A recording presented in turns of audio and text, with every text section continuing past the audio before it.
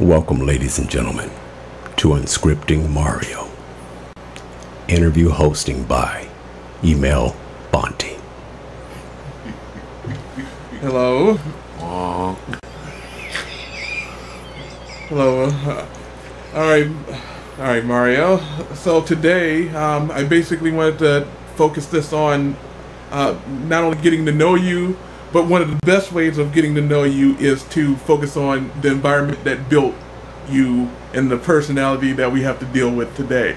So I'm going to ask you essentially a couple of questions and tap deep into your memory to find out basically how you lived, the people and influences around you as you were coming up, to get to know how your personality was, how it's changed and stuff like that, so we can get to know you a little bit better.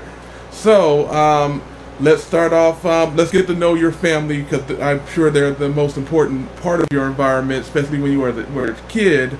So when you were young, can you give me some quick stories of your family environment, your household, what it was like to live back in the day when you were 5, or if you remember around 6, 7, 8, 9? What was your family environment like?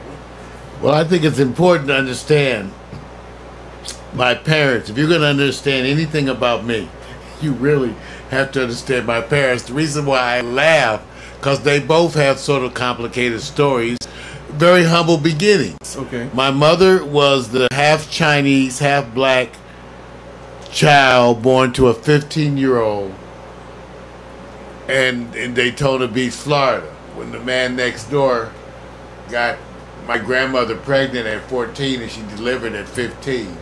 My mother, back then in the rural South, was a little half Chinese child. And so she had very humble beginnings. Okay. Even though she would tell you that she never thought of it that way, because she was surrounded constantly by love. You know, people who loved her, who cared for her. And so she would tell that story. That's a lot to do, but just to understand her humble beginnings, she never went to a library until she was in college. Okay. They didn't let black folks go to the library. Now, my father, who came up in Philadelphia, the son of 2 unskilled workers. My grandmother basically did domestic work, and my grandfather, I'm not sure, we don't know what he just tell me what you remember. We don't know what he did. But he didn't do much work. Just tell me about your dad. My grandmother. At least that's the way I hear different versions. But okay. So your dad, he was a very unique personality. My grandfather, being that he had some substance problems, he was known to be. But anyway, my father came up underneath that, because even with all those issues, he always made a big deal of my grandfather being a Hemsley, which my father bought into. Even though he was not a particularly good student, he had to actually repeat the 12th grade. Okay. And he actually tells the story during that summer when he was off. He worked unloading bags of sugar. And he said when the white man who worked the conveyor belt would get irritated, he would speed up the conveyor. Okay. And all the black people working in that 100-degree heat. And that's when he knew he was going back to school. Okay. He said right then he decided. So my father went back, finished high school, did better, way better, went to Bethune-Cookman where he excelled. Met my mother, because they were both on the basketball team. My mother was on the female. My mother actually lettered, I believe, in basketball, track, and tennis. They both went to the same school? At Bethune-Cookman College. Okay, they both went to the same college. At Bethune-Cookman College. And my father, who was the roommate of legendary Coach Chaney, was then also one of the players on the team. My father had changed his whole world, and besides being an athlete, he essentially went on to pretty much ace everything. Okay. In his quest to become a physician. Okay. So that is my To understand me, you have to understand that my parents came from that beginning. And even though, and my father, who ultimately became a physician, he got into medical school because he was waiting tables, and the man who he was waiting on was so impressed with him. And my father's toast said, he asked my father some questions, and my father said he was pre-med. The man was more interested in a black man waiting tables. And then he asked my father, did he have any papers? Or my father went to his room at the hotel because he was working at a resort. Got the papers and brought it back to the guy who was a trustee. And the next thing you know, my father was admitted to Jefferson Medical School. Oh, so it was circumstance. It was just... Well, it was hard to get in. They weren't letting black people in. No matter what kind of grades you had, it was those days. Okay. 1950s. All right. So my father ended up pressing the man who forwarded his application and then spoke highly. They looked at everything, but he had been a stellar student at Bethune-Cookman and also an athlete. Well, and so that got him into medical school. Did he ever impart on how he was able to change his habits from being a terrible student to suddenly acing everything? Was there like a secret? Yeah, because that's part of what affected me. That's the part, in other words, I know. the whole idea of recreating self. You know, my father started using terms like introspection with me when I was like 9 years old. By the time I was 13, he expected already have been being introspective for 3 or 4 years with some conversation about it. Because that's the way it went in my household. I don't remember ever being told to shut up. Unfortunately, I was also asked for opinions on everything. You had to have an opinion. Okay. And then you had to take responsibility for those opinions. So you could say something stupid, as I often did, and then my father, that would prompt my old man to send me to the bookstore, where he also set up a charge account for me at the local black bookstore right in the community, because his whole thing was read anything. I don't care if you're reading Playboy. So how far along was he into becoming a doctor that he decided to have a family? Was he well into being a physician before he started having kids? My parents got married before their senior year at Bethune-Cookman. Really? Okay. How old was this, would you say? I was born with my 22. So they probably when they were like 21. Okay, that's all right. 21, 22.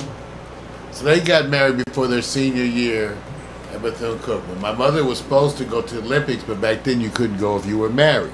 And she preferred to be Olympics married. and what? Olympics and what? She going to Olympics for what? I believe, and then I have to ask her. I thought it was something in track and field.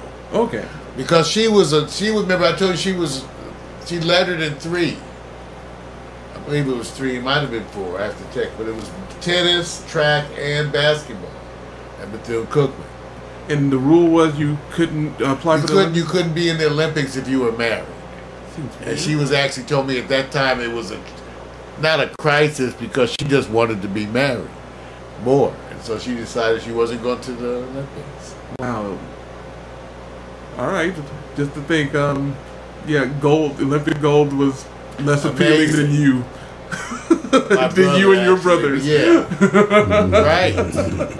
Right. You know, those decisions that go into those things. Yeah, that says something. Yeah. So the point being, because both my parents are hardworking and stressed the whole concept of introspection, improving self, working at that. That was kind of an overall tone. When I tell my mother now, I said, believe it or not, you charted a pathway for me. Whether I don't know if young people realize they're doing it, but there was a way made where I was encouraged along a certain pathway in terms of thought, because my parents had good advice all the time. I didn't necessarily, like every child, I didn't want to do it all the time, but I always knew they had good advice. They never had bunko advice. Well, never. Set the scene. Anything. Set the scene for me. So your parents were very young. They decided to have a family. I guess. As you guys were all coming along, and stuff like that, it seems like academia was important to them, because for your father, he had to. My father had a family when he entered medical school. Okay. Where he's also working part-time while he was in medical school. waiting tables, bartending. Was it just your older brother at this time, or he had both of us at that time? Okay, so we were both toddlers. Do you remember his plight as he was going through it? I remember Philadelphia in the snow. Okay. And I remember the house, sorta. Tell me what you remember. Parts about the house, like the yard, my grandfather having German Shepherds.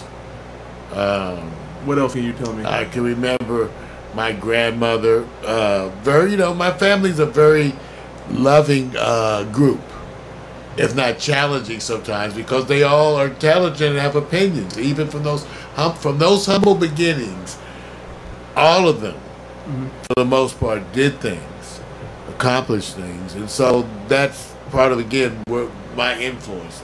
Very strong women on my father's side, very strong women. And your grandparents lived with your father and your mom? You all lived together? When they first got married, especially in that first year, my father went to the medical school. I think it was that first year they lived in the house. Okay. And then they rented a.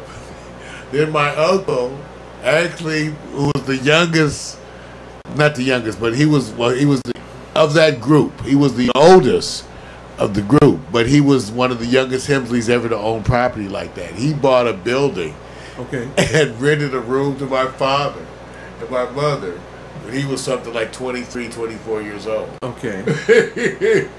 And he always wanted to say he's going to be the first millionaire Hemsley. And he had a humble beginning. He just was, as far as I know, he was just manager, worked his way up and ran this and ran that, and eventually bought property and managed that. And so again, that my family has that work ethic in there, kind of. Everybody does stuff. So at this young age, you were mainly only introduced to your father's side. That was mainly the family members you were got to know, essentially. Did you get to know your mother's side of the family? Well, my mother's mother, yes. Ultimately, she came out here, but she was dying at the time of cancer. She actually died out here. I met my mother's father once, too. Okay. Once or twice. But we moved from Philadelphia when my father finished medical school. That's a 4-year process. Let's not jump around. He came to California. All right, let's not jump. Okay.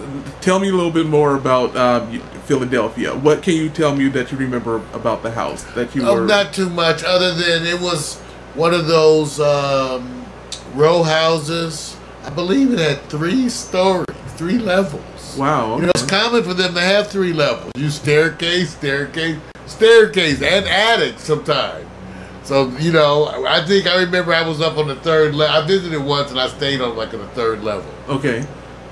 But so that's and certainly small for the amount of people that were there. Okay. How long do you say you lived in that particular house? Oh, just maybe a year, but I only know from my mother's stories. Okay. Because my memory doesn't include other than vague pieces. Because I was there when I was there. You're talking about 1, 2. Oh, okay. Okay, so I have very vague, and so most of the memories I have of the house are even probably later. Okay. It may actually be merged from when I visited as a teenager of the house, because I visited the house and I was taking it all in again, but I was like 13. Okay. So I've been back. We went back periodically. So the family house, I don't even know what's happening with that now. Whether they sold it, I think they finally sold that family house. Okay. But my memories, actively for the most part, are from here in Los Angeles, because when I came out here. Yeah, tell me about what you remember. Tell me about what you remember when you came to live here in the LA house. Well, the first thing I remember is that my mother, we drove out here, and my mother made a whole fleet play area of the back seat. That's all I can remember, how much fun it was. She had it all laid out. I guess she had packed stuff down in the lower parts and then put something over that. But the whole thing felt like you were going on this fun, event with the whole back seat with toys and stuff. Now I must have been 4 or 5, probably 4. and then so that whole process of coming to California was a big deal. California was the promised land, even though then I was so young. It was just still the adventure of going off and driving here. Okay. And we were driving here because my father had gotten his internship at LA County Hospital. Okay.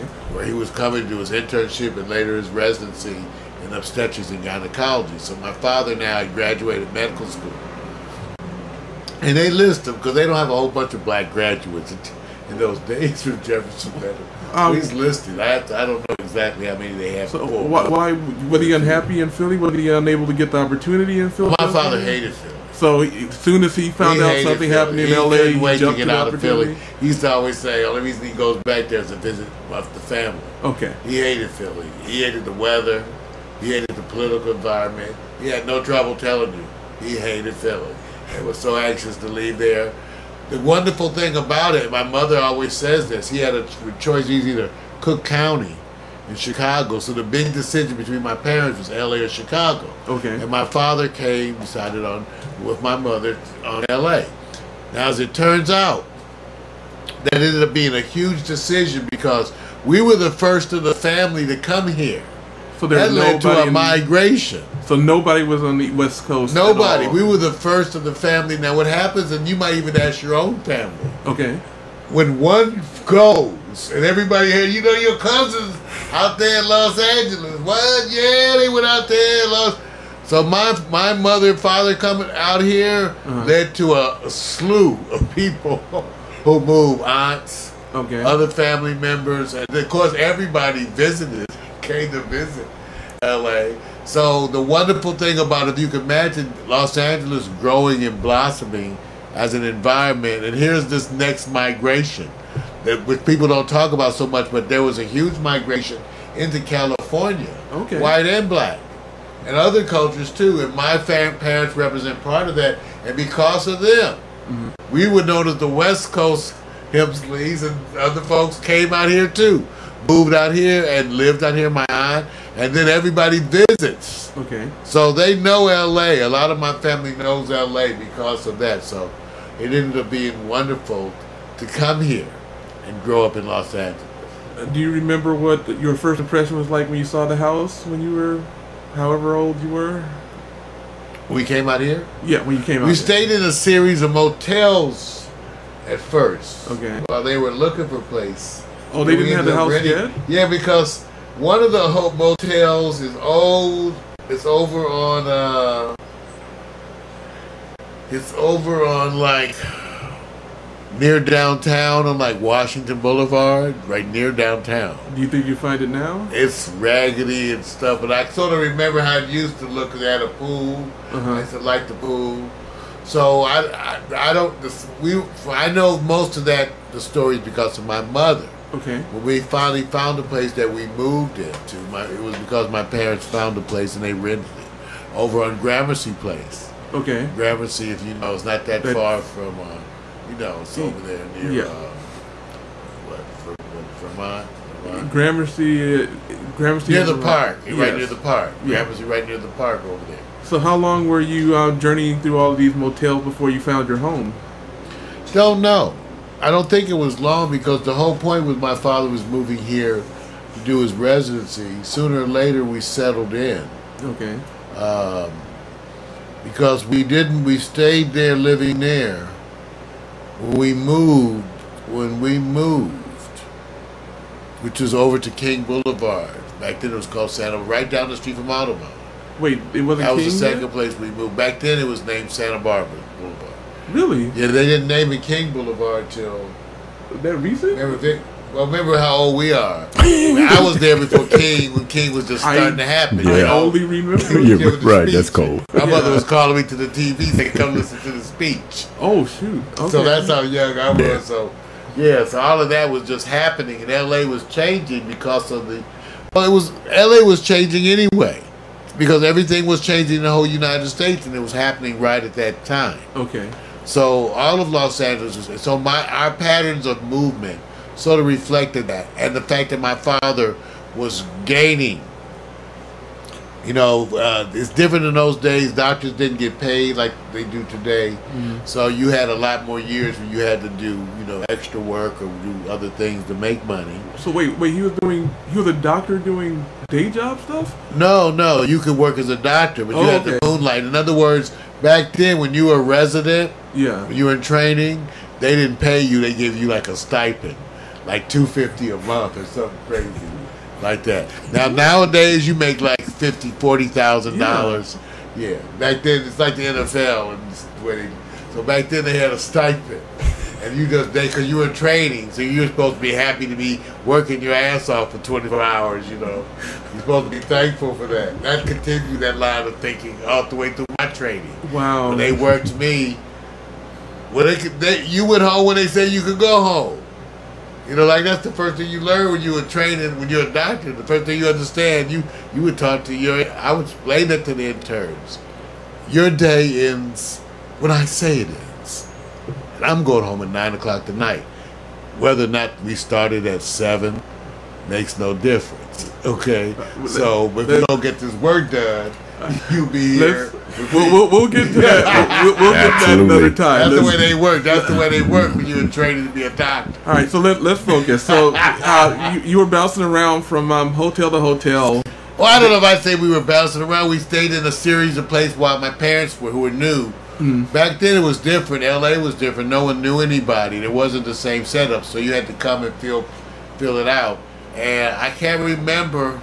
My mother got a job teaching. That's what about at that. Fauché. Okay, so was she a teacher even in Philadelphia, or did she was a teacher by training at Bethune-Cookman. Well, okay, physical education. So her first actual teaching job was in LA. As far as I know, because based on the movements, they would have graduated at Bethune, moved to Philly, to go for my father to go to medical school. And at the end, what she did and what she worked doing while my father was in medical school was a variety of things.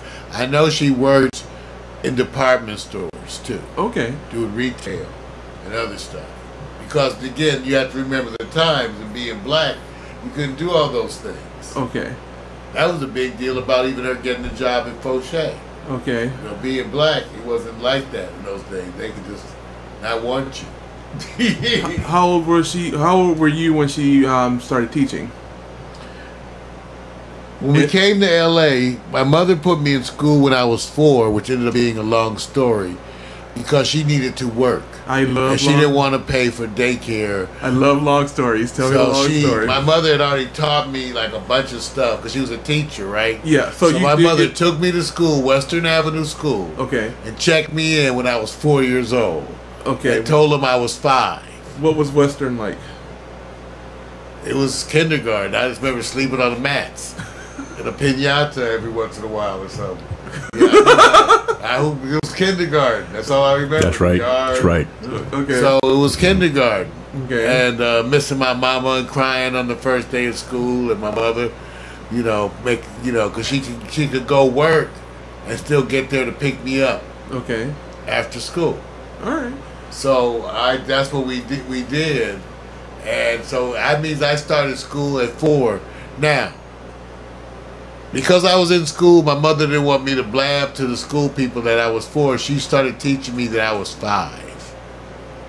So because she didn't want me to tell the school by accident the wrong age. So I see that. So since it worked so well, I was a big kid like you, right? Yeah. That my mother never told me my true age till I was 16. So I went my whole life thinking I was a year older. When I came to have my driver's license, my mother chuckled and said, "You're not old enough." I said, "I've had driver's education, driver's training. I've had everything. I want my license." She said, "You're not old enough." I said, "Why? I'm 16." She said, "No, you're 15." And I said, "What do you mean? You imagine I'm 16? Well, imagine how you would think at the time." I'm like, "What do you mean?" She said, "Well, I lied to the school because I had to work. And all those times that you were doing so well, I just decided not to tell you." And all my friends were like, "You can't be 15," because that meant I was younger than a bunch of them. So that made them look bad since I was, more accomplished in some things, more like sports or whatever. But I was actually younger than everybody. That made it look bad for them. So I found that at 6. I found that at 15. 15 that I was not 16. Wow. And my mother just laughed, and I was so aggravated. I was so aggravated. Especially if you're I said, it's right not there. funny. Yeah, it's not right funny, there, Mom. She said, it is funny. I said, it's not funny. But well, you did well. You did well. You did well. All y'all did well. So. Yeah, but you have to I wait said, another I year. can't drive. Yeah, you can't drive. That's the real issue. I got to wait another year to drive. That was the whole thing. And that meant I think I started driving before senior year. It meant it was another year in high school, right? Which is like forever when you're that age, right? Yes. You might as well talk about 20 years to tell a high schooler a year. Yeah. You might as well just tell them. So, if your mom was working, your dad was working a lot? Oh, she had to work. Remember, my father, when he was in training and county, was getting a stipend. How many hours did he work? Like back then they used to have you on every third or every other. Every third or every other? You would when I trained, you would work 3 days in a row, like 7 to 6. Wait. And on the 4th day, you would stay, work the whole night, and in the morning, work the whole day. And you would do that every 4 days. Now, my Father's Day, they did it every third and sometimes every other. How do you... That means, that means every third, that means every 3 days, you stay, and at the end of the day, work all night to the next day. Work that day, too. And then go home. I did it every 4 nights. How? For like 9 months out of the year. What? 9 months out of the year, every 4 nights. So I worked like a beast, man. They worked you like a beast. And I was proud of myself that I could take it to shit. Like, fuck, bring it on. Bring it on. If them motherfuckers can take it, I can take it. Bring it on. Let's see who can last. Okay. Now, you know me, Mel, I stayed up one time. It was like 3 days, right, just to see what it felt like. But I wouldn't know where the wall was. All I know is because you get weird after the 48 hours. You get weird. So it got my memory of everything is kind of weird because you're like stoned from lack of sleep. Yes. But I think I hit 72 hours. I know I've been up 48 hours bunch of times. Wow. Bunch of times. More than I can count. All right, let's get back. That's crazy shit.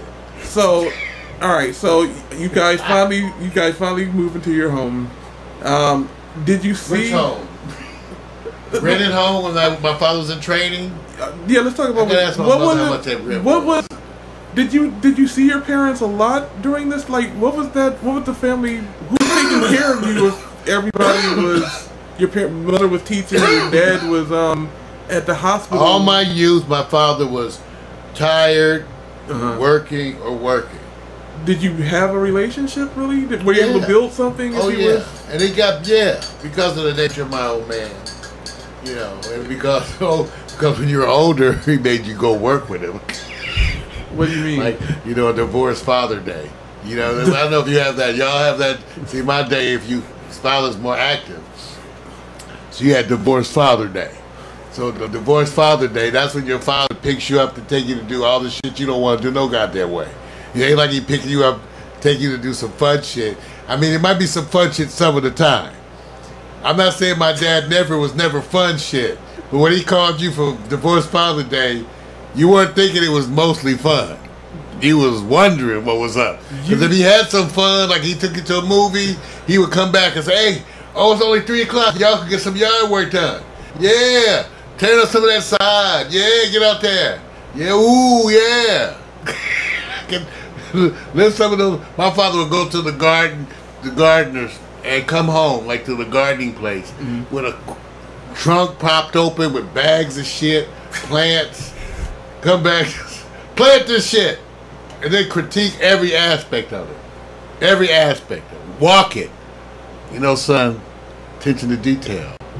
See, if you do this fucked up, then one day you do that fucked up, and one day you're just fucked up.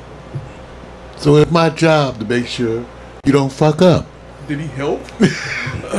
No, hell no. My father saw me cleaning the toilet. He said, son, you're too far back. Cleaning the toilet's an intimate experience, son. It's an intimate experience. You gotta get down and reach all around the back. Reach out around the back. Watch that back side of the toilet. Get down there around them screws. Yeah, yeah, oh yeah. Clean it good like it's a plate. Clean that toilet. Get down there and feel it. Feel it, son. Feel the closeness of the toilet. And wash that motherfucker clean. You understand me? Okay. He's going to come back and look at it in a minute. This is okay. Well, I'm getting. Because he's gonna come back and look at it. He wasn't gonna just let it be like that. This explains. He was just saying. He told me, I don't even like the way you approaching the toilet. You're not intimate. You're not intimate enough. So how? Okay, the question I have to remake. How does this does not seem like the habits? You wonder why I'm an asshole now. But this doesn't seem like the habits of of a guy who had two hardworking. Like, this seemed to have had to come from somewhere. Did this come from his grandmother? Well, they were both hard working. I guess the parents, even though my grandfather, you know, he was an alcoholic, but he wanted a clean house. He had this wonderful thing about the Hemsley. You a Hemsley. People say, what the hell's a Hemsley shit? You know, Hemsley, you this and that. So my father used to always say, your grandfather, he would never stop talking about wonderful.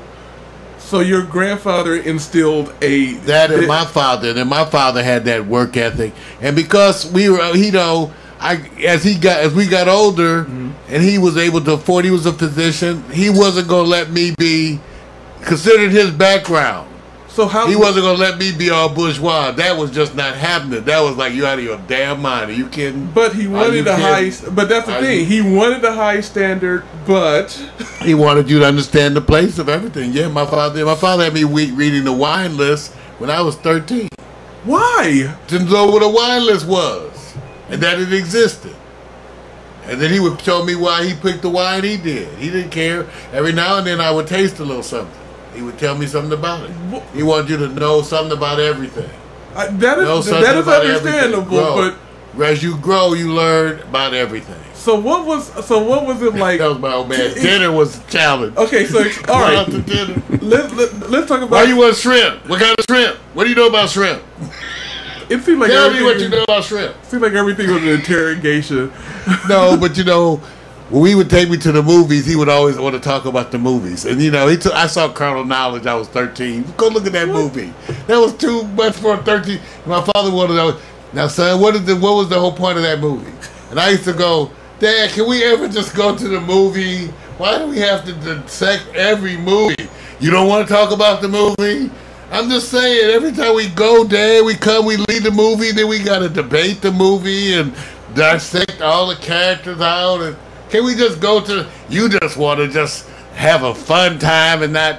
You want to indulge your old man who took you to the movie. Oh God! Then he would bug you like, you know. That's when he would go to the maternal part of his side and make you feel guilty for not sharing. My father cussed me out in Brooks Brothers. Why? Because I didn't want clothes. Okay, so my father liked clothes, right? Okay. So he wanted to take you shopping and have you trying outfits. He would sit back, you try it out. What kid likes that? No kid. So I didn't want my father. I was at Brooks Brothers. Y'all know how exclusive that shit is? Yes. My father said, am I boring you? Are you bored, motherfucker? I got you down here in Brooks Brothers buying you clothes? Am I wasting your time? Okay. How old were you? I was like time? 12 or something. Oh my God.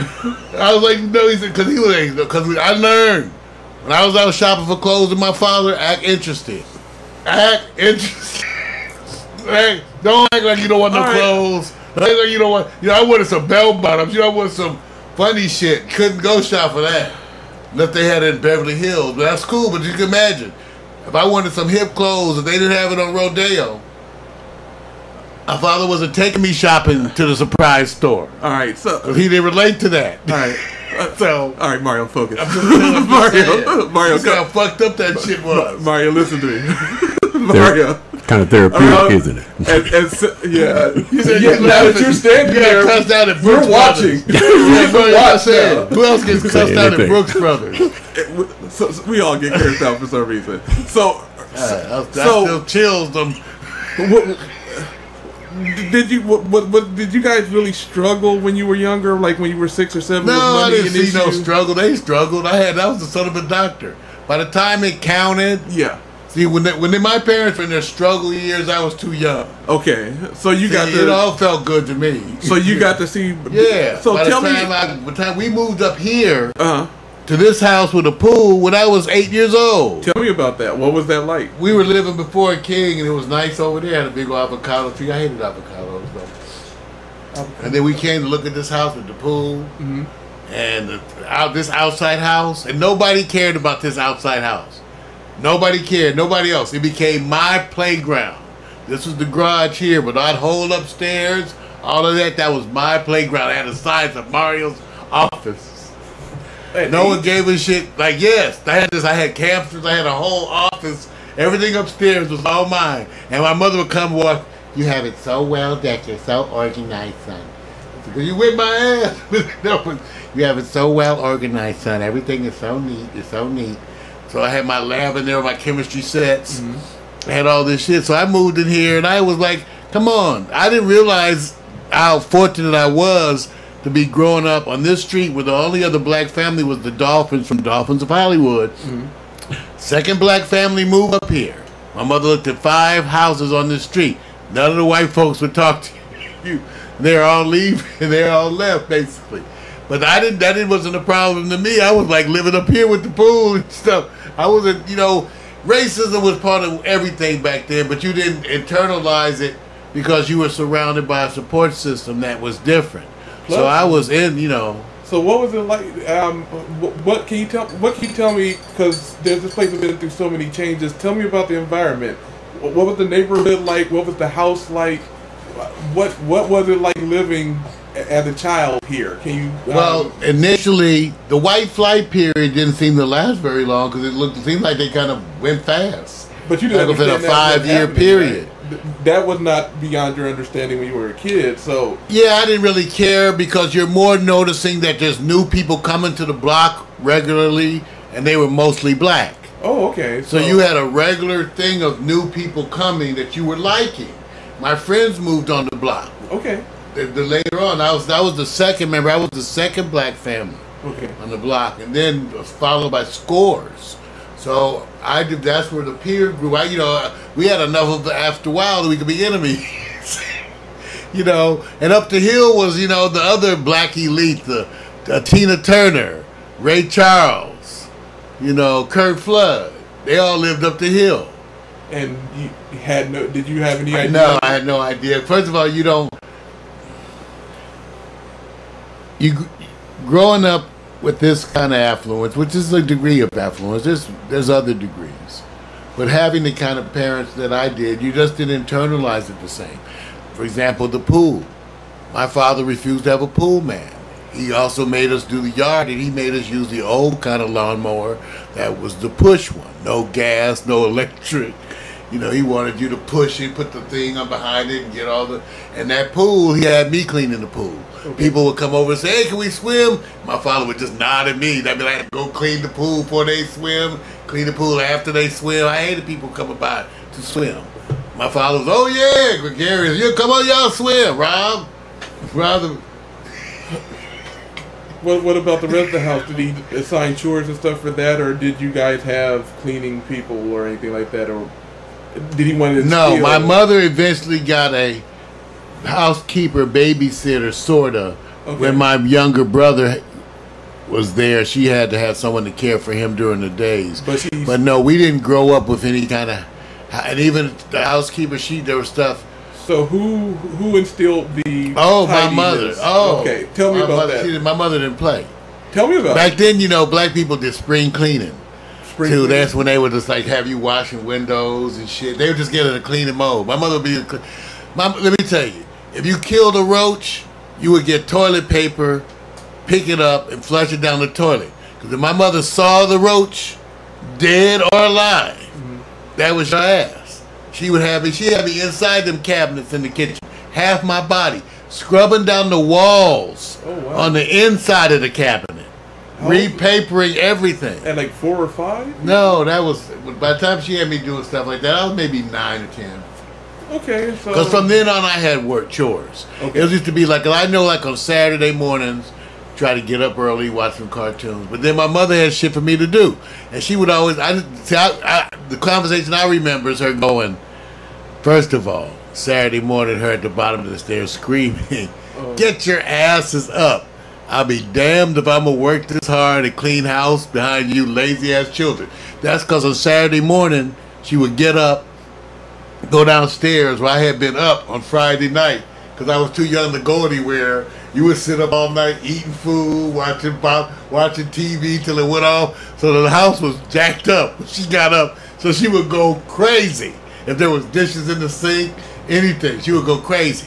And then after you got going and cleaned up all the house, then she was like, if you don't get out of here and it gets to be 11:30, I'm going to find some more shit for you to do.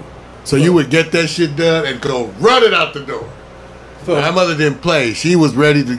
So I learned not to make a mess because she was going to hold me accountable. She would walk in there. She said, "I'll be damned." So as you started growing up, you slowly became to get neater and neater. And well, I was already fairly neat from what she would tell you. I was fairly neat because I had my room organized. Then what was the? But she didn't allow no mess. All right, but what was the need? Like you just weren't allowed to have a sloppy bathroom. Like some of y'all have a sloppy bathroom, towels everywhere, peeing on the wall, all that. See, none of that was allowed in my house. That house, my mother said, "You can't piss straight to you. You sit down. You better figure it out." Better figure it out. All right. Some of y'all cringing right now. You know what you do to the bathroom. I couldn't do none of that. I couldn't do none of that. Because we have penises, Mario. Well, my mother would go, back then. I remember my mother walked in one day and said to me and my friend, "All of y'all stink. You smell like a bunch of puppies. You should start wearing deodorant." And nobody in the room was wearing deodorant. Nobody. We hadn't even started doing shit like that. I don't remember what age y'all started, but one day my mother said you started smelling different. One day you just started sweating different, and all of a sudden you had to start wearing deodorant. And my mother had no problem telling you, and when you wash, make sure you lift up them nuts. wash underneath there and between those cheeks. Make sure you get all in there between those cheeks and lift those nuts. He said, "Mom, please, I know my children. Get in there." Wow. How many of you were told by your mother to lift those nuts? Never, not a once. Grease those cheeks. But my mother, with all her fault, never was drill sergeanting. My mother used to ask to smell your hands. It's just sometimes you would come out the bathroom. She, "Let me smell your hands. Did you wash your hands?" All right, that's creepy. You didn't wash your hands, did you? Get your ass, nasty ass, back in that bathroom. Again, this makes so much. I didn't get to have nasty. I didn't get to have sloppy clothes. My father was the same way. You take care of your things, son, because that's that half-ass talk again. Remember, it's one day you take half-ass care of your clothes. You come in, you throw them on the floor, on the bed. That's the way you live. Then your whole life becomes like that. You walk in, everything's a mess. It's all sloppy. That's just, I'll just be goddamn. I'll just be goddamn. Not in my lifetime. You just won't get to be like that. Okay. What was his fear of that? Where did that come from? You just not gonna be fucked up. Period. My father was the type. This is the way I quote him. Okay. If they had told you, Rob, he has a learning problem. It's gonna take him twice as long for him to do well in this. My father was saying, well, he can work 3 times as hard and excel then, right? Okay. No excuses. Okay. So what, you're not gifted at that. So work harder. Okay. My father said, I fumbled in college. The coach had me carry the football around everywhere I go. He told me, if I see you on campus and there's not a football in your hand, that's your ass. He said, I was carrying football to class. That's the way people did back then. They didn't accept mediocrity. So, that's the way I was raised too. So, to this day, there's no shit laying around, right? Okay. Nothing, right? So when you were younger, what did you guys do as a family? Do you remember anything? Because my mother was so organized about family stuff. Okay. So when my father would go to the park and play basketball, he used to play at West that park right over there. Was that Western Avenue? Oh, I know what you're talking about. The park is that right over there, right where the bus station It is, yeah. Well, we used to go over there, and my father would play in the gym, and it was pretty intense basketball, from what I remember. But I was also bored because again, he takes you and he's going to go play basketball. So I was outside on the rings and shit, doing all the stuff but my mother would make these wonderful picnics, and my mother attention to detail and shit like this is partly, she would always have punch, deviled eggs, a bunch of little stuff. Sorry to interrupt. You have to tell your mother's need to her plates and her habits of doing a little bit better, like. The lady who raised my mother, dear, was a cousin, I believe. A distant cousin. But she ended up, because she had two boys, her mother, at that time, she went to New York to get a job. Mm-hmm. She couldn't make any money in Daytona Beach. So this lady who was a friend of the family raised my mother. Mm-hmm. Now, that lady, who basically worked she had different jobs. She also worked as domestic, but she could make everything. She used to take apart, cloth and furniture, take stuff like that and make suits out of it. Yeah. She would take bags and make stuff. So my mother says she grew up always with napkins on the table because Mother Dear insisted.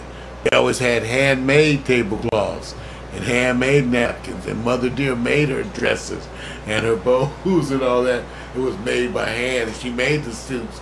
So my mother, again, this is a little small town where she was out crabbing and being the tomboy. When it came time to do what she had to do, she would be totally styling. And she grew. She was writing as a young person. Junior high, she was writing for the local paper. She had a little column. I read a couple of the stuff, stuff those papers would be about back then. Okay. But she was doing that kind of stuff, so she was always very much the lady, at the same time being a tomboy. She had a rifle when she was 12 years old. My mother said she said back then everybody was killing stuff to eat. The average person, they killed something to eat. The average person. My mother said, I killed a few things that we ate. Plus she was crabbing all the time and all that, running around in Daytona Beach and doing that, New Smyrna. So this habit was instilled to her. Yeah, she had this strange duality of always a lady, but she could be tough, fight, pull out a pistol if she needs to. And she knew plating, she knew all that silverware, all that stuff. But she was tough. Okay, side story. Okay, listen. So I had nightmare problems. So I was reading a bunch of books. I read The Boston Strangler. Now I'm waking up at night with Boston Strangler nightmares. Yo! So I'm scared of the Boston. My mother comes in there in the room. My mother goes, first of all, he's in Boston. And you in Los Angeles. Then she went back into the bedroom and got a 38. And she said, and if he comes in here, I'll take care of his ass, okay? I slept so good. My mother said, I'll take care of him if he comes in here. So you have to understand my mother. She insisted on stuff, but when it was time, she would always understand. Just like when I came home, I got suspended from schools, and I said these white folks was racist, Mom, and they're baiting me at every chance. Okay. And at first, she made me explain because she could, because she was like checking me if I'm lying. But once she listened to me, she understood from then on. Everything that was going on and everything they were trying to do. Everything.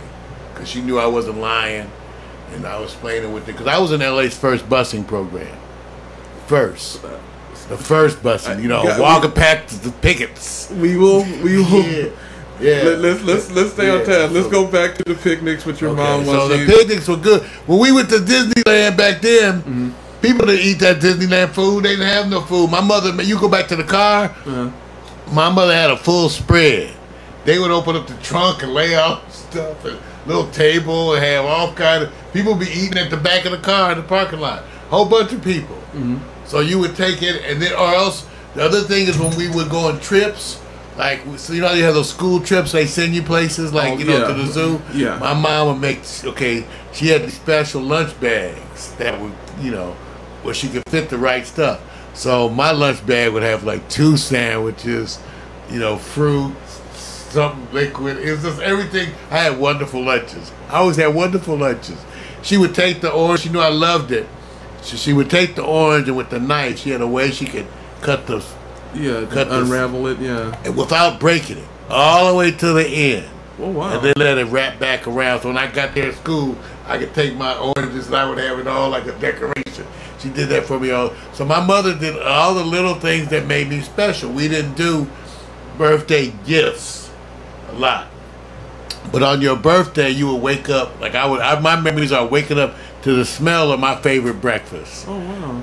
Okay, being made, my favorite dinner. She would always have a cake, but we didn't have like gifts. We didn't do things again. That's part of my whole thing. I wasn't raised to demand Christmas gifts or birthday gifts. But on your birthday, you were special, though. You were held as special. You were treated as special and celebrated.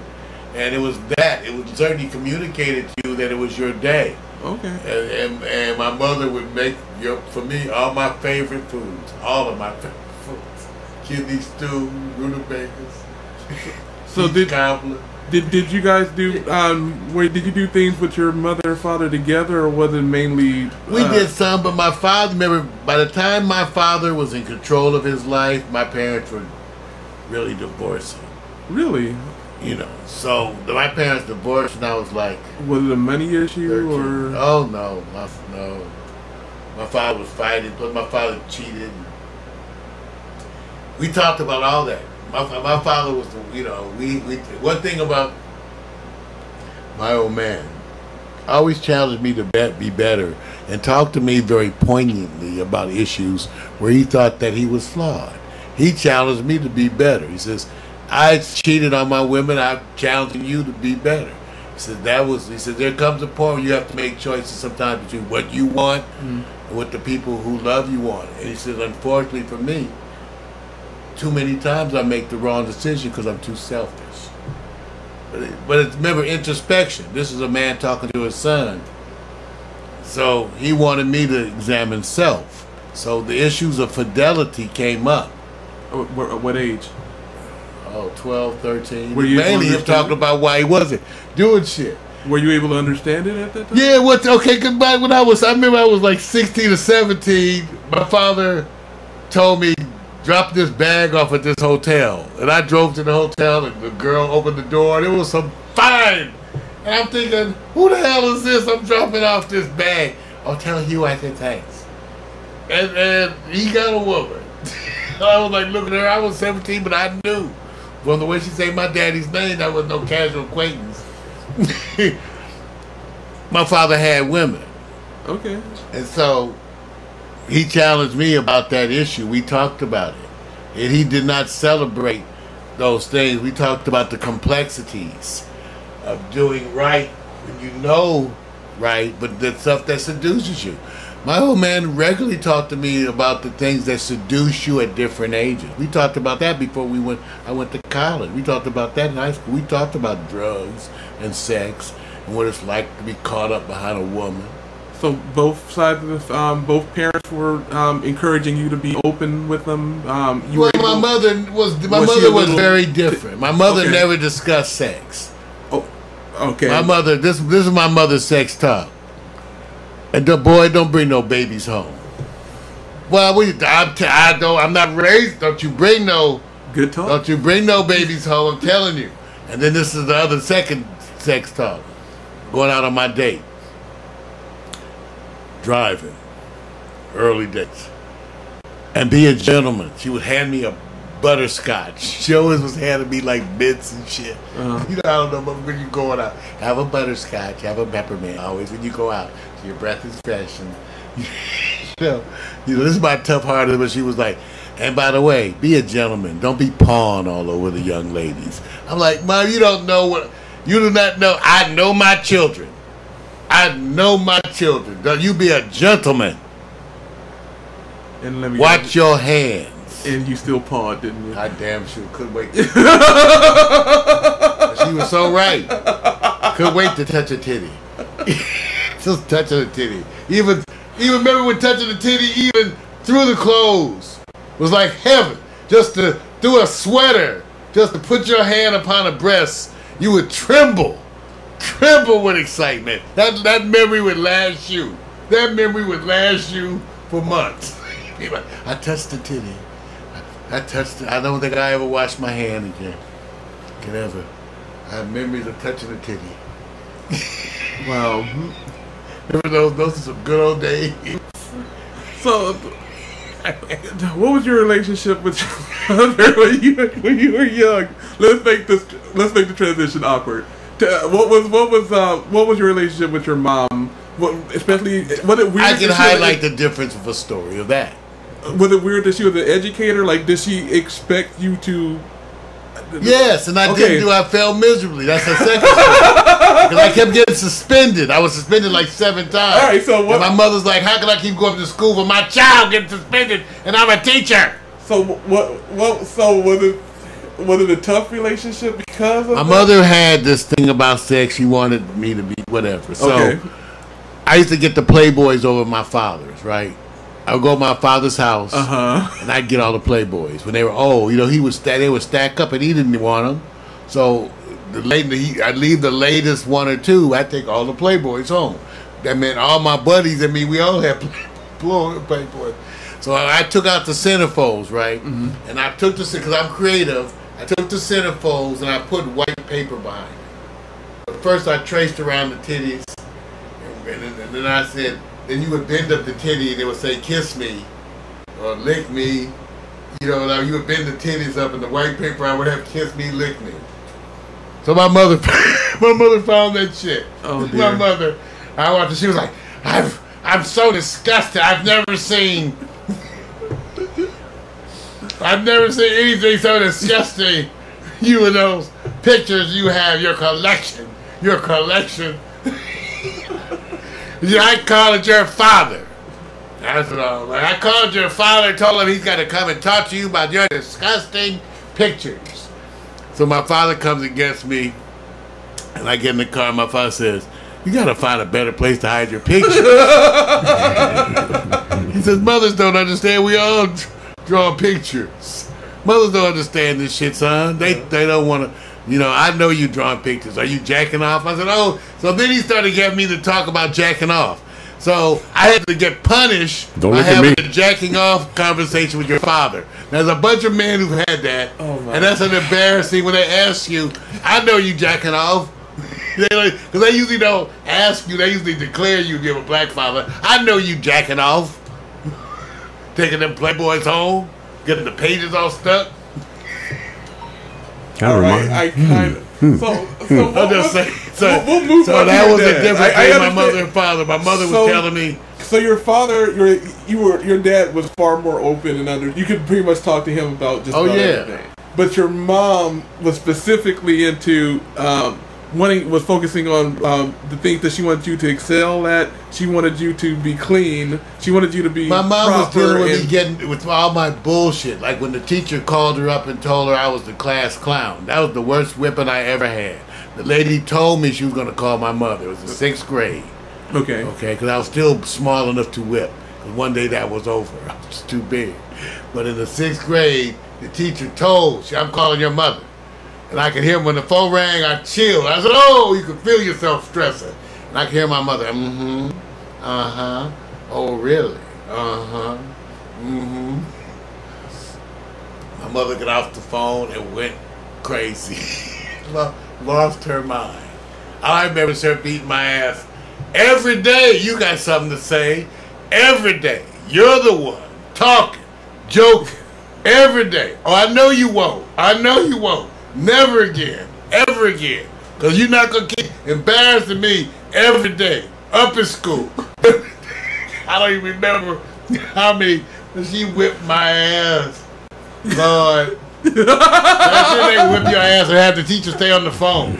"Listen to this. All right, where J.K. beat you?" They would the teacher, "Get him." I told him, That was those days. They would hit you in school.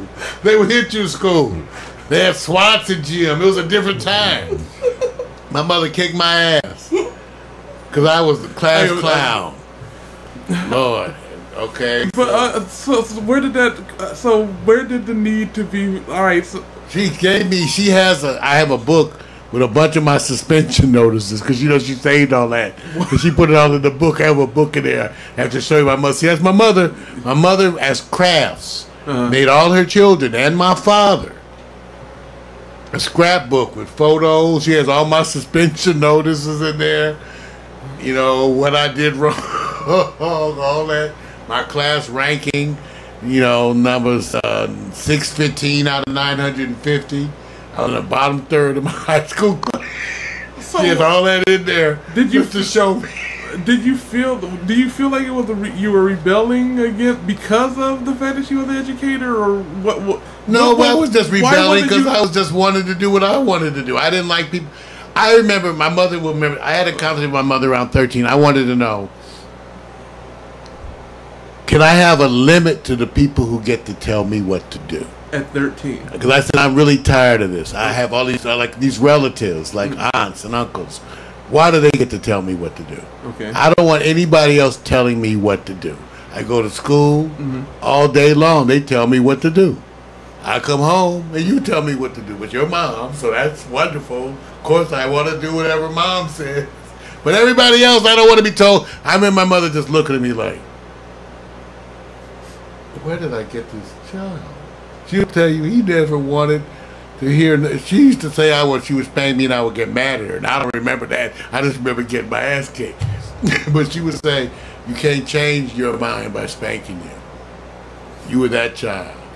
You can't change him. You can't change him. He's gonna get, all he does is get mad. But I don't remember it that way. Okay.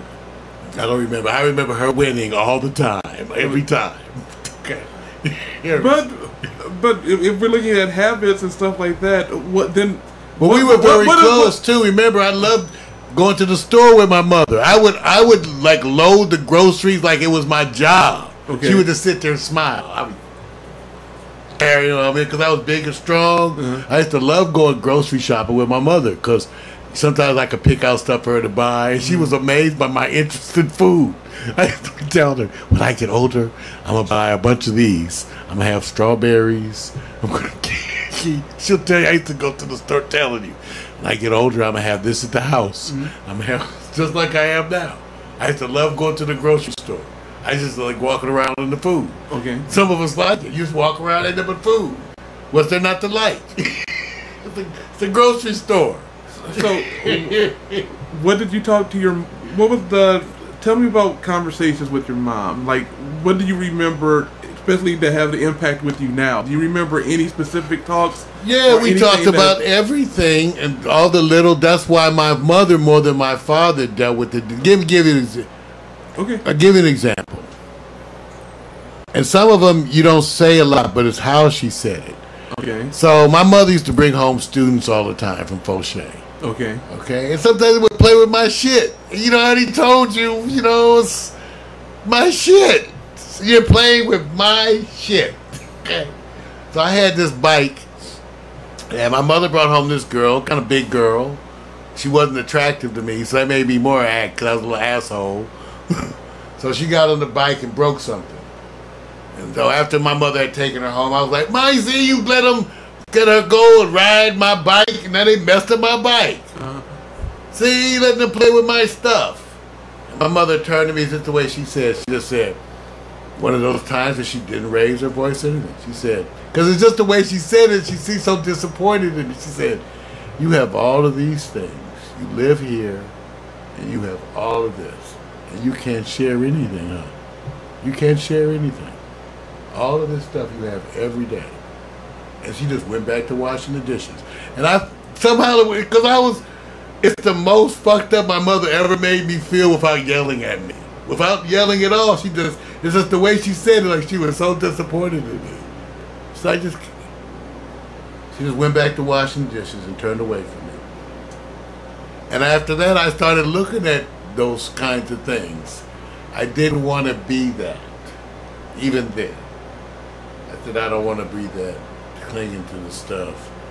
I've been a Mario has his stuff, but I specifically felt challenged about material things and sharing. Okay. From that moment. So would you say that specifically because she was always sharing? My mother brought kids home. I finally did. It took me years to get that. You know, my mother bringing kids home all the damn time. They in the pool. I gotta clean the pool. I'm just saying, she's bringing all these people home. I don't know them, playing with my shit, getting in the pool. I gotta clean the pool. And later on, I learned what was it all about. I actually came to respect my mother for bringing home all the students, and then my father for wanting them in the pool, and even for making me clean the pool. I got it years later. So would it, yeah, not the sum of your experiences, but would you say that your mom mainly, her main focal point in her parenting was she challenged your morality and instilled spirituality. Yeah, morality. She has a rebellious side too that's political, but in a different, such a human way. Yeah. Where my father was more, you know, regimented, and also certainly was more telling me what to do, more directive of me, whereas my mother was not so directive of me, but encouraging of stuff she would find. She would find little things that she thought was interesting about me. I took apart the stereo. Okay, one of the things I was doing was electronic, playing with stuff. I was constantly shorting out the house. The power would go off. You think she ever, now that I think back, you think she ever really got mad at me? I could hear her, Robbie, what are you doing? Okay, I go, oh, sorry, Mom, I'll have it on in a second. Boy, you keep shutting out the electricity. I wish you would just... Do you think she told me to stop? She was very encouraging in that. No, she just let me. I took apart the stereo, and she came and got it. Mom, look, I took the stereo apart. I got a speaker on one side of the room, a speaker on the other side of the room. I ran the wire all the way around the room, and look, you can play it. And then I hooked it up to this remote control thing. So if you turn on the electric, I had a long cord with the remote. You hit this, and the power comes on, it drops the record, you hear the record. She says, that's good, that's not my stereo. It's not my stereo. She said, but that's okay. It's very nice, son. I'll just write her a check. I'll just write her a check. But that's because it's very good. It's very good. I said, oh, I'm sorry, Mom. I can put it back. No, it's very good. So we have it with the stereo. I can see the wire. So she was very encouraging.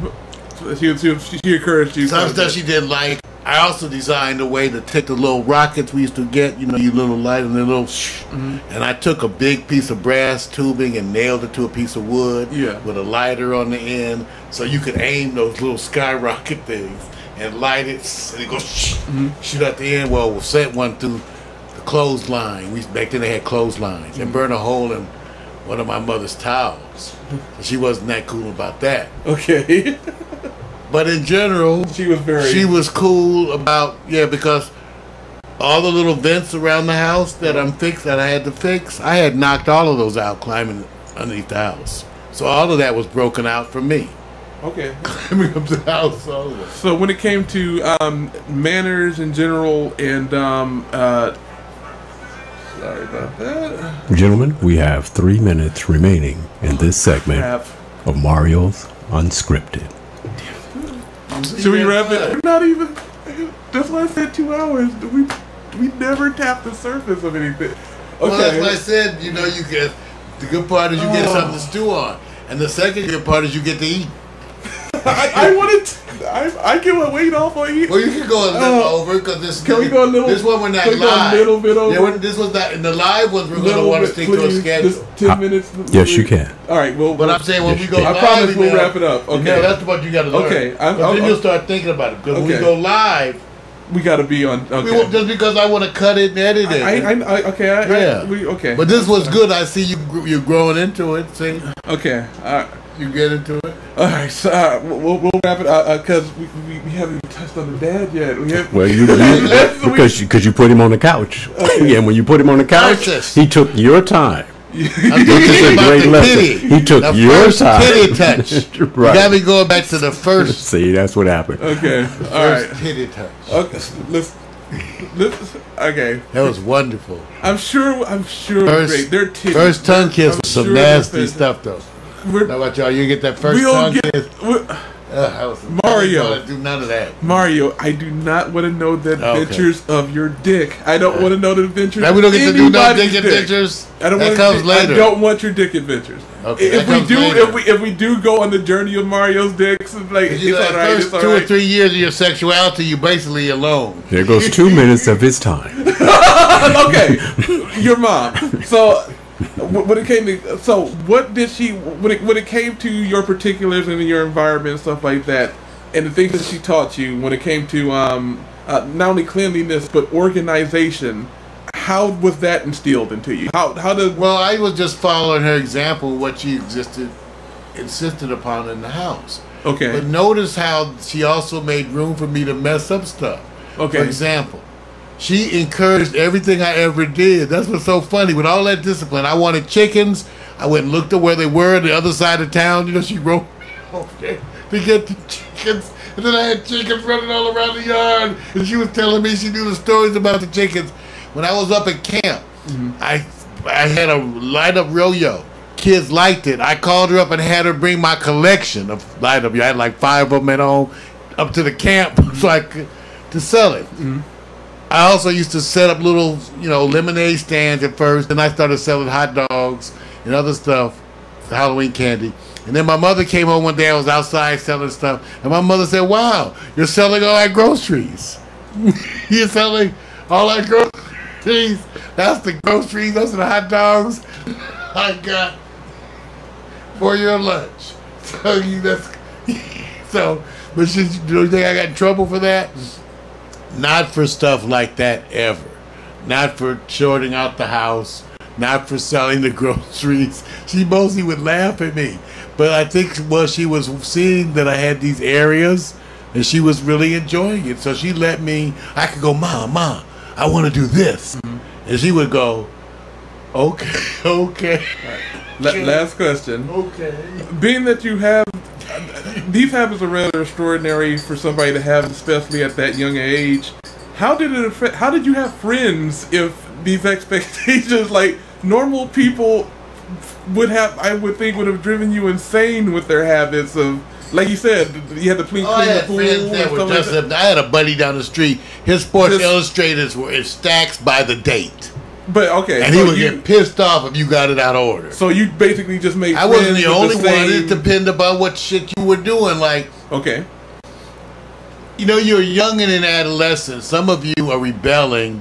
That's when some of you start really showing your clothes thing. Like I was like kind of in the middle on clothes. I wanted my jeans and unique sweatshirts, but that's around the age where some of your buddies decide they want to dress better. And at first, you're all kind of taken aback by that. We were starting to go to parties, we were walking, and all of a sudden, but I'm talking about just their environment. Period. Like you go over to their house. Oh, they were just as uptight black parents who lived up here. Okay. But I had a buddy, he had to take all kind of music lessons and shit. His parents had him doing lessons every day. So like, essentially, you gotta go to lessons. I'm like, you gotta go to lessons? So all your friends had the same neat attributions and stuff like that. So no, I wouldn't say that, because we did have some unique things of getting in trouble. Like we did this thing where everybody would go by in their parents' bar and pour like this much from all the bottles into like a jar, and then we'd meet up and mix the jars and some Kool-Aid. Oh dear God.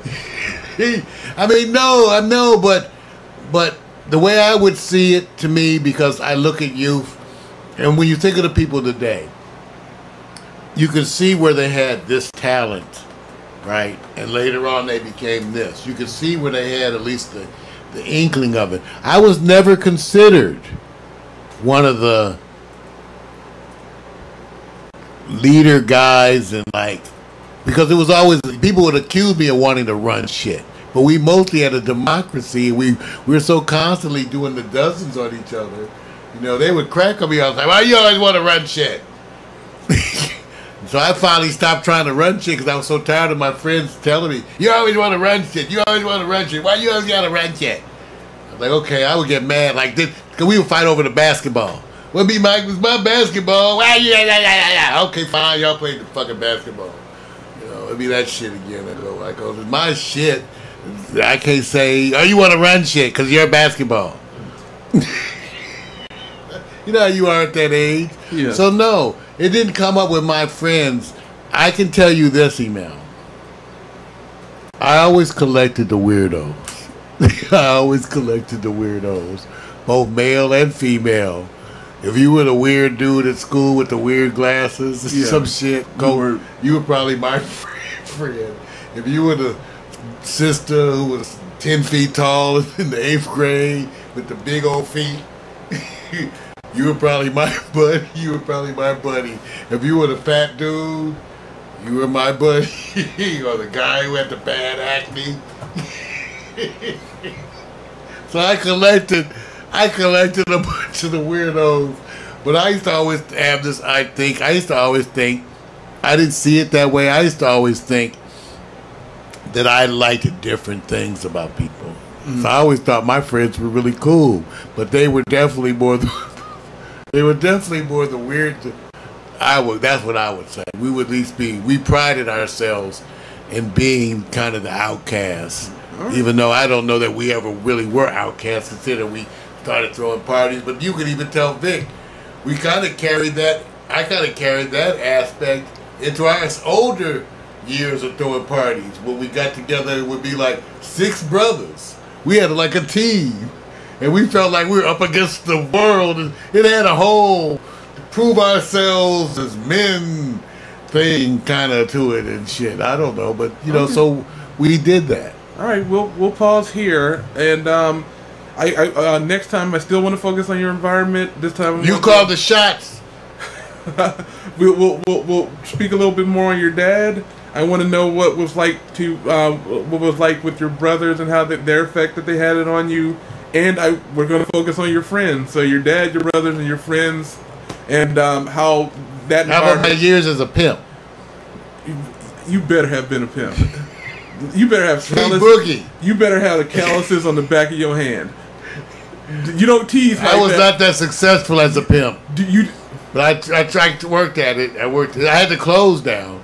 I had trouble with the girls, actually. You had the delusion down, I tried to talk one of my buddies in there, but he was not going for it. All right.